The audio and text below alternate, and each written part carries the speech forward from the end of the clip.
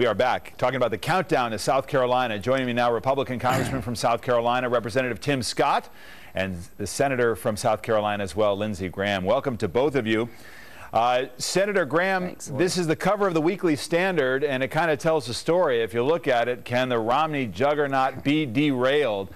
You know, a month ago, middle of December, you were here on Meet the Press, and you said if the election were held tomorrow, it would be the guy you just heard from, Newt Gingrich, who would actually win South Carolina. What do you think now? I think Iowa hurt Newt. I think the super PACs have had a big impact on the race.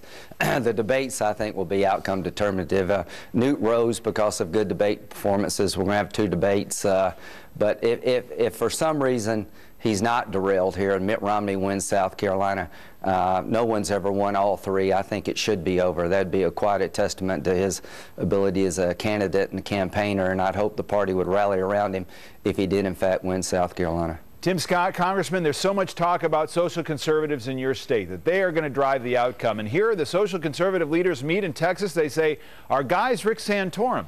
But you heard Speaker Gingrich. I don't think he's going anywhere, which means you still have a splintered field. What is the impact of their vote over the weekend?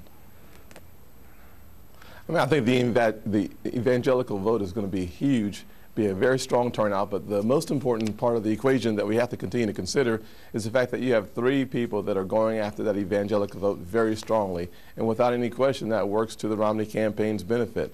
It's hard to find a single candidate that rallies all of the Christian voters in South Carolina, and therefore that splintered approach will probably have a major impact on Saturday. So what is driving the vote? I mean, you go to your district, you're talking to people in this state. What is really going to drive this vote in South Carolina? Well, our unemployment rate in South Carolina is almost 10%. So the thing that I think voters are heading into, whether you're evangelical, whether you are a liberal, whether you are a libertarian, the fact of the matter is you are thinking about who will help create jobs. Where's the traction in this economy? Senator, how do you answer that as well? It's the economy, yes. So we've heard a lot about the attacks, and you heard it again here this morning from Speaker Gingrich on Governor Romney and his time as a venture capitalist at Bain. Is that going to be an issue that voters are really going to vote on? I think what drives the uncertainty and the undecided vote right now is who can beat Obama. That's what I'm focused on. You know, this idea that you make a claim that I've been a great businessman, I've created 100,000 jobs, I think it's fair to say prove that claim. But if the attack against Governor Romney is that venture capitalism or private equity is bad for the economy, I think that's misplaced. Without venture capitalists and private equity, a lot of these companies would not get traditional financial backing. They would fail. But the idea of proving your claim that you've created 100,000 jobs is legitimate inquiry. Attacking capitalism is not. But the number one thing I'm looking at is who can stand up to Barack Obama and make him a one-term president. Well, and you talk about whether it helps the other side. Tim Scott, you were on Fox News this week, and this is what you said about the attacks on Romney and Bain. I'll play it for you. One thing without any question that is true today, and that is that the winner of the 28-minute commercial is President Barack Obama. Starting and feeding into the cultural war is absolutely unequivocally wrong for us as a nation and bad for the conservative movement.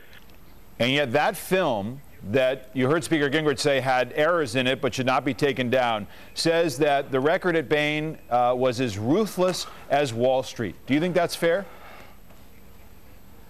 Well, look, I think that's probably inconsistent with reality, but there's no question that the storyline that will play out in the fall, if Romney is our nominee, there will be numbers of ads, many ads run by the president talking about what Republicans said about our own nominee. I think that's just bad for the country because I think the country absolutely needs a new president. Do you think that Romney, if he's the nominee, has been hurt by this sufficiently that they are giving the president a very potent issue to use against him as a nominee?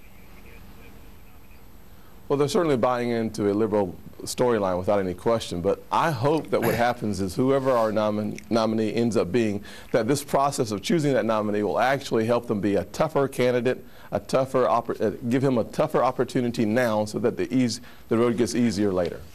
When are you going to endorse? Have you made up your mind who you're going to support? That's a really good question. Yeah. Now, we had a forum yesterday, David, where I had an opportunity to listen to 5 very strong candidates who all want to be president. And I will tell you, I walked away with a little more clarity. I'm going through the process of elimination. This is a very difficult choice because each candidate really represents something that I really like, I believe the country needs. But the question that Senator Graham was talking about is the equation of who matches my values, who can win, and that's the guy we'll support. Do you think anybody but Romney has a realistic shot of beating the president? I think we'll know the answer Saturday. If Romney wins South Carolina, I think the game's over. This is the last stand for many candidates. You'll see those candidates coalescing together really around one option. The option is getting Romney out of the way and taking this race to Florida with some momentum. Let me ask you both this, and Congressman Scott, you were a Tea Party-backed candidate in your state, and there's been a lot of talk about the role of the Tea Party. Leader Reid just talked about it, its influence in Washington.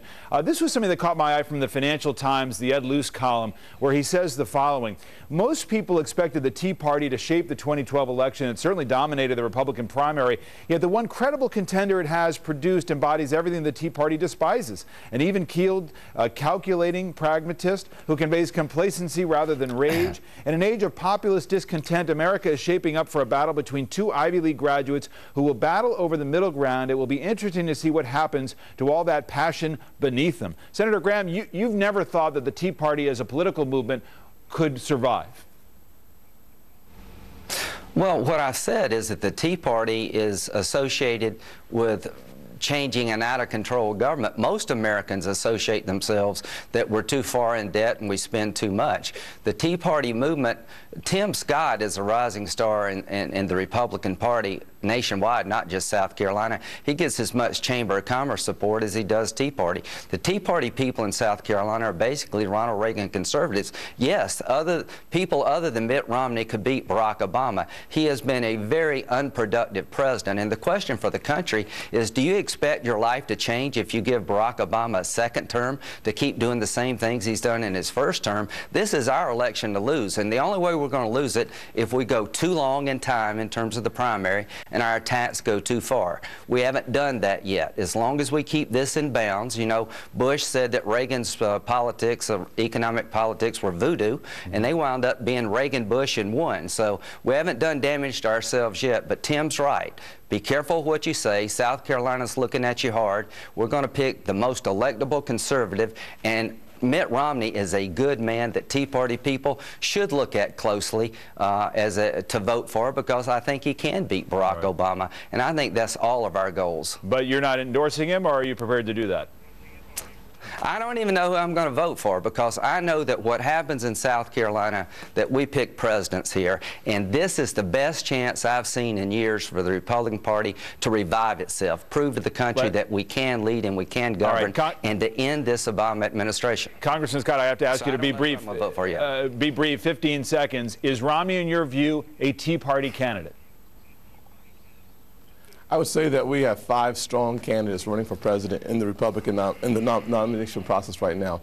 Is Romney a Tea Party candidate? I'd probably say that he's the least of the candidates running for president right now that would be considered a Tea Party candidate. The question really is, can he win? Any Republican nominee is better than the president we currently have. All right, we're going to leave it there. Gentlemen, thank you both very much. We'll be watching the vote. Thank you. Before we